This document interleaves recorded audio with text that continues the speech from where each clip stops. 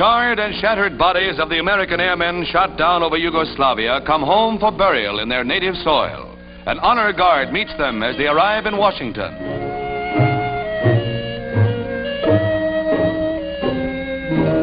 These heroes, killed when driven to earth by Marshal Tito's fighter planes when off course during stormy weather, were brought home from their mass grave in the Yugoslav mountains.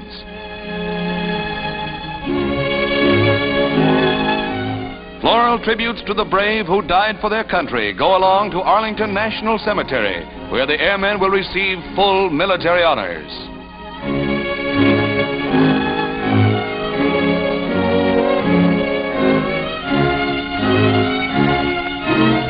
Here they will rest under guard, the men who gave their lives for the nation.